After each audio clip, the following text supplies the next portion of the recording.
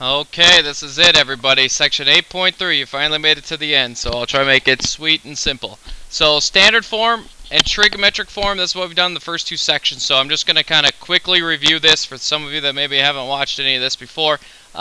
With the standard form, just know that this real one is your x value. The imaginary one is your y value. So if I graph this as 1 this way, negative root 3 down, you know that this is 2.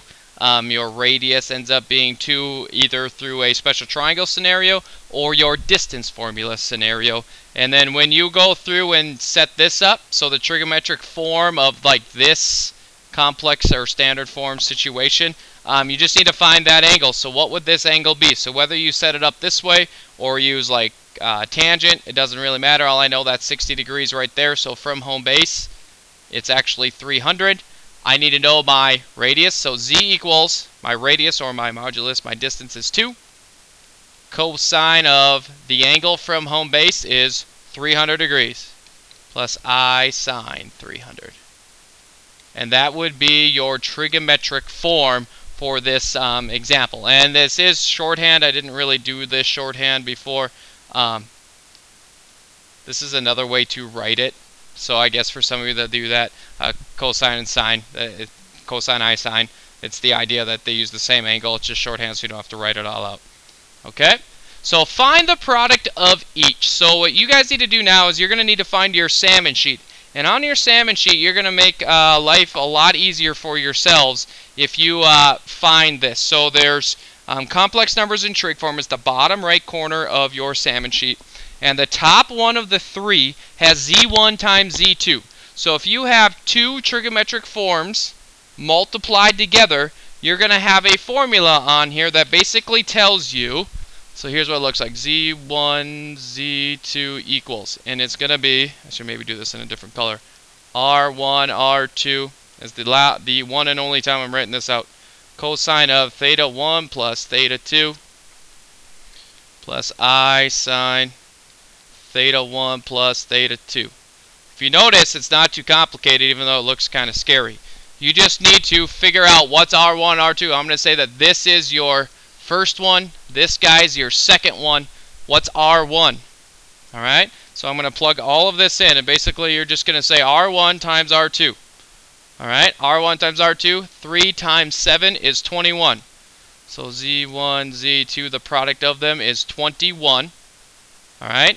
And then inside, cosine of the two angles added together. Well, what's 40 plus 75? Okay, it's 115 degrees. Plus I sine is the same thing. That's simple. If you can recognize that you're multiplying two of them together, you just do that every time. So likewise on the bottom one, okay, 9 times 4. I'm not even going to write the formula down. I'm not even going to do much of anything. I'm just writing it down. So 36 cosine of 35 and 52 added together, 87 degrees. Same thing with sine. Alright? And just in case you missed it before, you could shorthand these things. You could write cosine, or 36 cosine I sine 87 as shorthand. You do not need both, just one or the other. It doesn't matter how you write it, I'll figure it out. So that is multiplying them. That's the product of two of them. Okay? If you look at the next formula on your salmon sheet, you're going to end up having a quotient one. Alright? Notice you're dividing two trig functions now. Alright? So on your salmon sheet, you have z1 over z2 equals, and then you end up dividing r1 over r2. Okay, that's pretty straightforward. And then in parentheses, what's different? It's cosine of theta 1 minus theta 2. Essentially, you subtract them now. Don't forget your I sine of theta 1 minus theta 2. It's kind of like your exponential rules. Alright, so basically now that you're dividing them, you're going to end up subtracting the angle. So it's really that simple. 24 over 4, your R1 over R2, that's going to end up being what? 6. And then in parentheses, you're going to have cosine of top angle minus bottom angle. 64 minus 16 is 48. Plus I sine of also 48. So that's the first one. And then the second one, I'll just keep it in blue. 36 over 12 is 3. cosine of 98 minus 47, even if they're weird numbers, just subtract them out. And you end up getting 3 times cosine 51 plus I sine 51. Alright, so that's your quotient. That's 2/3 of the section right there. Alright, so what happens if I give you something like this? Now I'm still finding the product of two complex numbers, correct? So notice how easy that was to do that? Instead of actually foiling this out, not saying that you can't, you could foil it out. You could change it to trigonometric forms as well if you wanted to. So I'm going to say that this is Z1 and this is Z2. And all you got to do is be able to figure out, so Z1's graph, where would we be? 1 to the right, root 3 up. 1 to the right, root 3 up. This has to be 2, so that's 60 degrees. And you know that the radius is 2. So I actually could write Z1 as the radius is 2. Cosine of my argument, my angle, is 60 degrees. Alright, and then my second one, I'm going to say Z2. Graph is root 3 left, 1 up. Oh, I just put that right in the middle of my picture. Okay, root 3 left, 1 up. Alright, so root 3 left, 1 up. That has to be a 30-degree angle there. So my argument would actually be 150 degrees.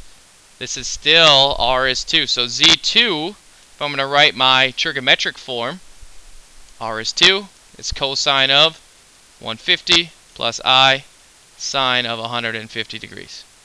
Okay? So now if you're actually going to multiply these two things together, Z1 times Z2, what do you end up getting? Alright, you just got to multiply your R's together. 2 times 2 is 4. And then what do you do with the angles when you are multiplying? You add them.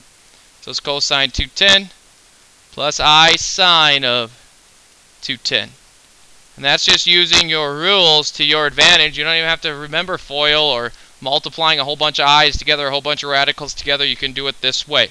Now you could change this to your, going back to standard form, you could multiply this out and just to check and make sure that you know exactly what's going on if you wanted to.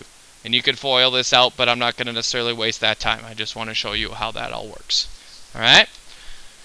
Alright, I'll give you 20 bucks if you know how to pronounce this name off the top of your head. I believe it's Dumois. I believe is how you actually pronounce it.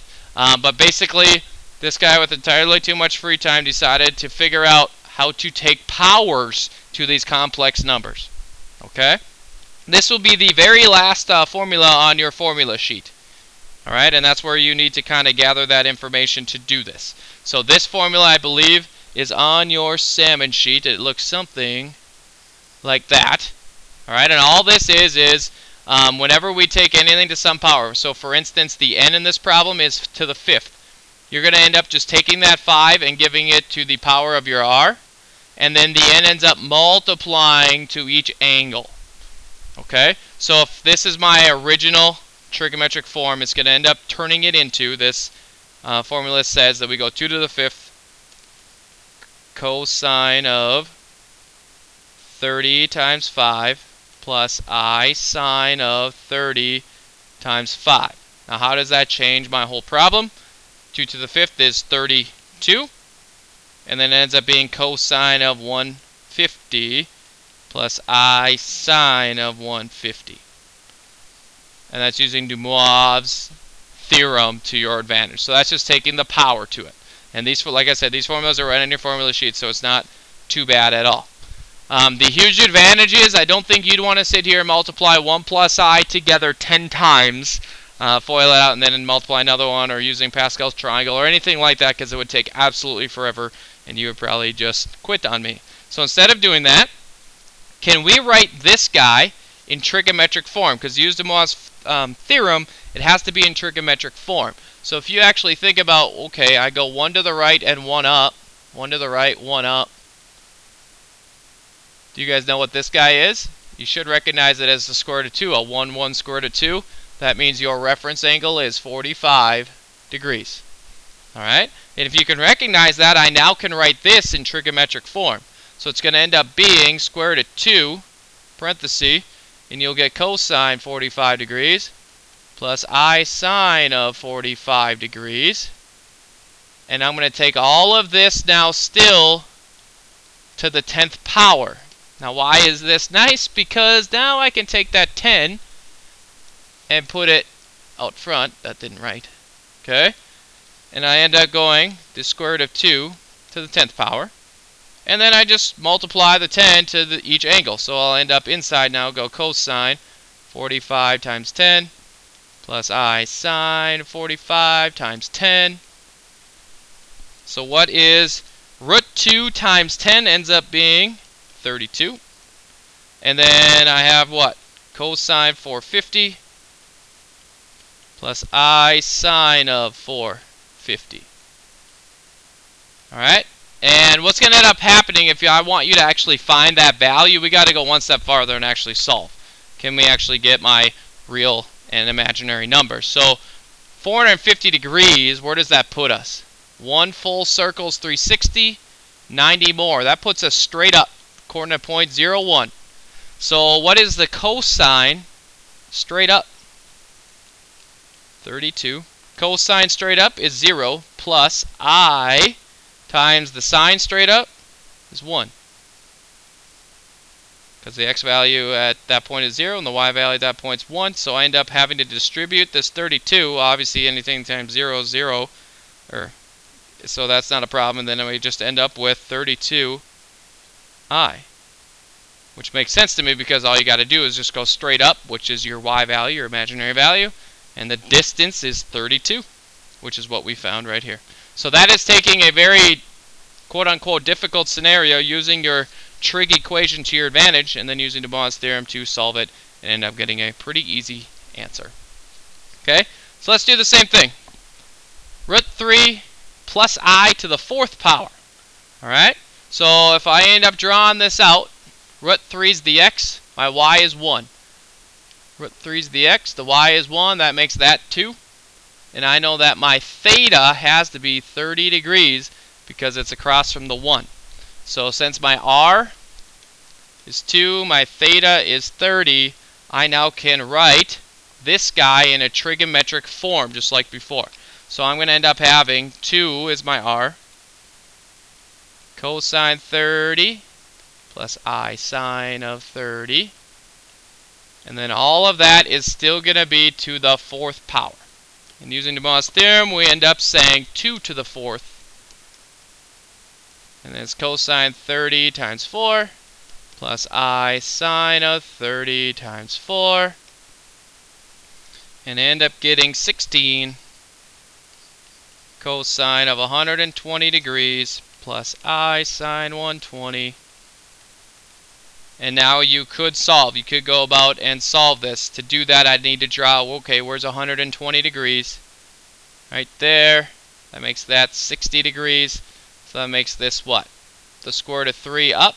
That makes that a 2. And that's 1 to the left. So cosine at 120 is the adjacent over hypotenuse, so negative 1/2 plus I times root 3 over 2. And then I just need to multiply that 16 through. So my actual answer would be negative 8 plus 8I root 3.